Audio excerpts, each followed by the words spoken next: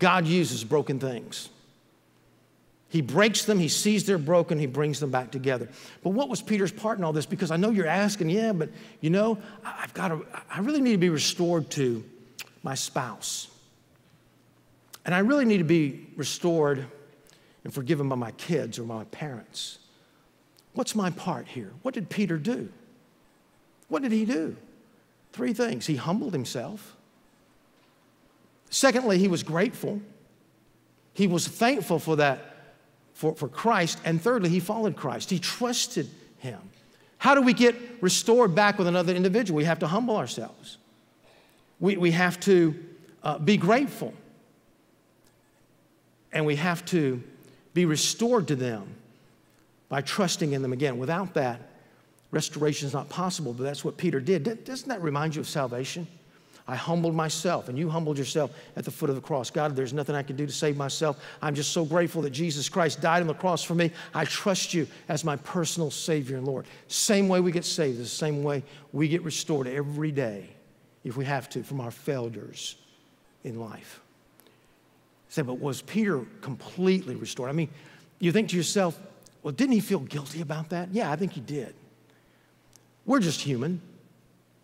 And you do something in your life and you think, well, I know God's forgiven me, but, well, you know, I wish I had a second chance. After all, Peter thinks to himself, you know, if I had told that young lady that I was a follower of Jesus, I would have been then 4 crosses up there, not 3. And I was not willing to die for Jesus. Notice what it says here in verse 18. Truly, truly, I say to you, Jesus said, when you were younger, you used to gird yourself and walk wherever you wished. What's it talking about here? It's talking about a little child. He says your arm were stretched out toward your parents as they were embracing you.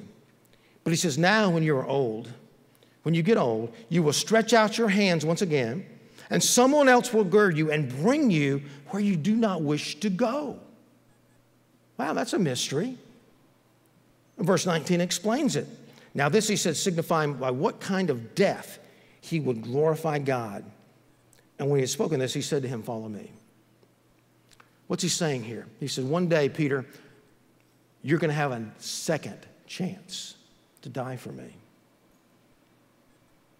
And I'm sure that gave him comfort all of his life. I'm going to get a second chance. And I know it's not a second chance that you and I would necessarily relish, but put yourself in Peter's spot.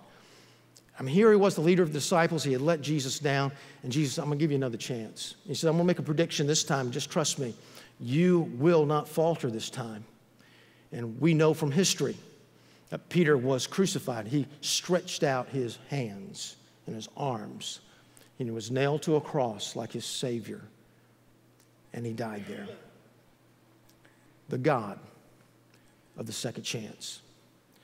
That's what the gospel's all about. Max Lucado said it best. This is a great quote.